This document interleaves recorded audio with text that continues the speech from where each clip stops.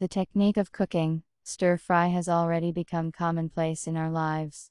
If you have a wok, then it will not be difficult to make such a dish. Therefore, you can constantly try new things. Let's do that. 1. First, rinse the spinach by removing the lower rough part of the appendages. Then divide them in half, or into 3 parts. 2. Then start frying the asparagus in a wok with oil. Constantly stir it. After a couple of minutes, pour in the water. 3. Next, add the mushrooms in slices to the pan.